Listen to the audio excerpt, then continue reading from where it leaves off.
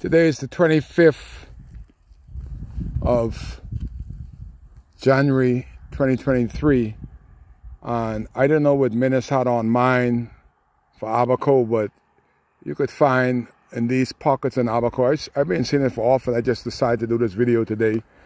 But they have these material for the domes hidden right near Spring City. But these is what they did. They hid them. They wouldn't give them to the people.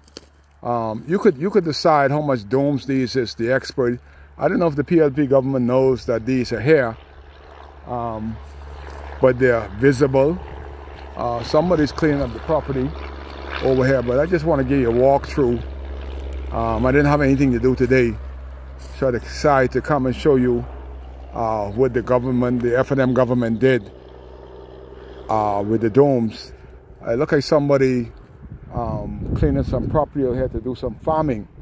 So whoever has this property, they knows about these domes that were millions of dollars spent for Abaco people. And you believe that they just put them in the, before they give them to the people, they just put them out here and they're all over the ground here. And this is our money. While people in Abaco still don't have a place, this whole place is covered with the domes that should have been. I want to go live, but I'm not going to go live because I don't know who owns this property back here. I don't know what the involvement they got with the F&M government or the PLP government.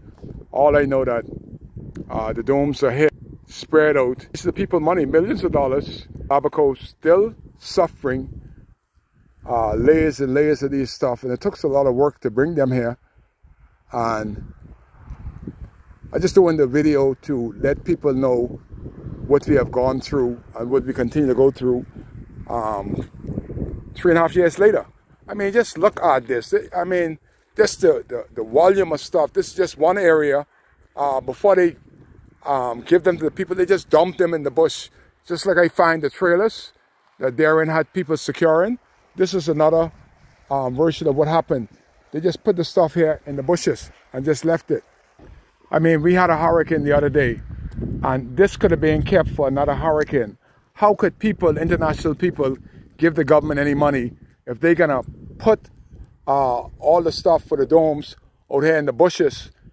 They could have been, these are brand new. They haven't been used. They're just sitting here for years, and they could be put away for the next hurricane, or they could be put as shelters. Some farmers that are doing farming could use them as a place to put their farming material, but they're just sitting here from September 2019.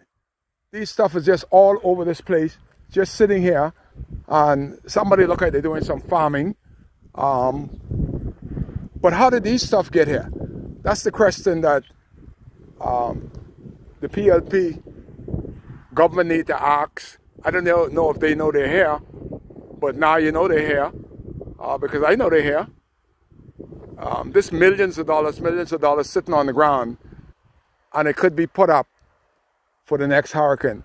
If you leave to them, they'll come here and bulldoze these, but these things are brand new, and they're just going to leave it to that. You guys decide.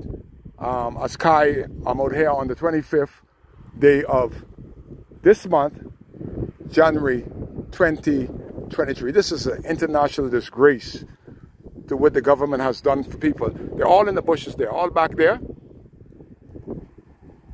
And you could put them in a safe place just in case there's another hurricane on another island.